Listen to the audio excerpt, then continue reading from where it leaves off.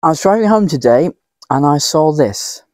I just spent half an hour on the phone to Orange, convincing them this big pile of organised rubble behind me is actually a home with an address that exists.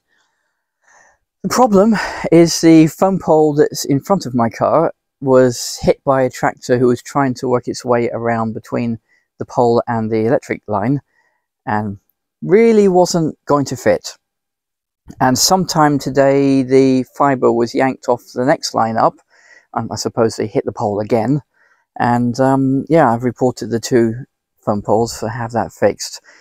It doesn't help that my neighbours are dickheads who don't know how to drive a sodding tractor. Anyway, this. A colleague at work gave me this. She said it works fine to heat up, but it doesn't mix. Now I'm thinking broken belt, so let's plug it in, put it on the dough setting, which is number 8 there. What is it? Menu. There you go. You hear the motor turning. It sounds like it's carrying on spinning afterwards, so yeah, I'm probably going to go with a broken drive belt. Because it actually takes quite a bit of oomph to turn this thing to make bread.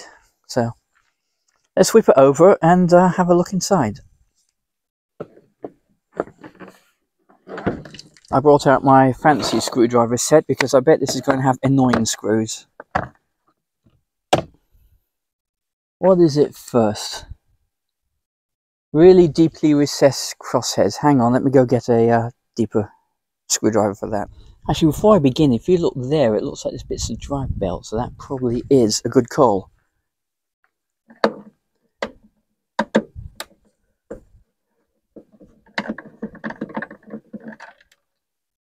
Pop them into the lid. One there. Aha, stupid screws.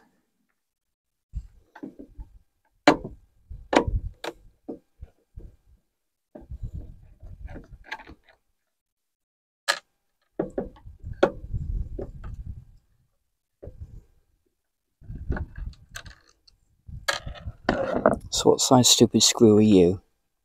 Will that do you? Yeah, that'll do.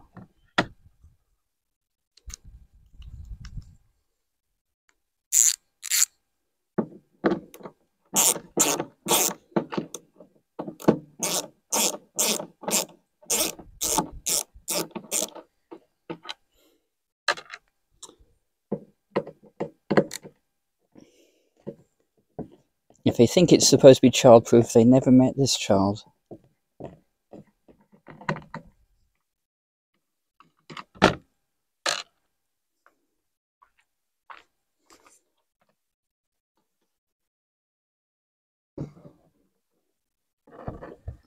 Usually there's arcane ways to unclip this thing, so hang on while I figure out how to get it open. I cheated and took the heat shield out, so you can see what's going on inside. Some flaps there to undo. And now to take it apart even more. These things are not designed to be fixed. And finally, here is the truth. You would have thought that the drive belt, being like the weakest part, would have, I don't know, some sort of way of accessing it that didn't involve a complete strip down. I have a spare drive belt, but it's way too small, so I'll just stick the pieces back in the bag for now and keep that on the magnetic thing. And I think the belt will come in maybe a week and a half. I suppose it depends on whether it's coming from France or China.